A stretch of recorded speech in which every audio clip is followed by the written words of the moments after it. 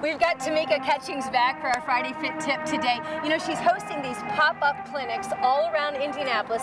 Tomorrow it's going to be a family basketball clinic at Shortridge High School. And of course, that is your sport. That is what you're known for.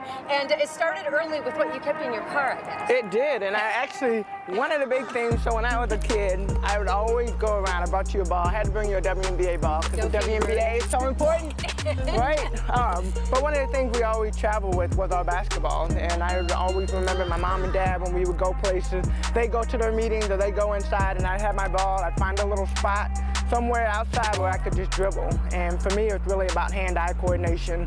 And then also, like, it's part of a team sport, but you're only as good as your weakest player, unfortunately. So it's all about practice. And for me, it was just about getting out, practicing, and I wanted to be great. I wanted to be a professional basketball player. Yeah, I think you achieved that goal there. Dribbling, never really my thing. Basketball, never really my thing. What are the basics? What do we need to know? So basics, I mean, when you dribble, hand on your, kind of like your finger pad, so you don't want to palm it, right? So put it on your finger pad, just like that. Just kind of like flip your wrist. See my wrist, just how it flips. And then, more importantly, is bending your knees. This arm is not put on your hip.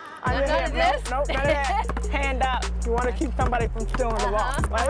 And you got okay. I got I'm you. a little bit stronger than you.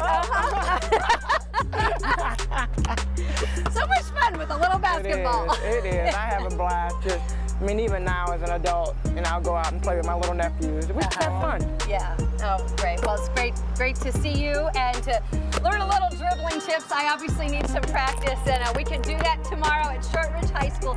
You do need to register, right? Register at catchthestars.org. All right. That is your Friday Fit Tip. Now go be a best student.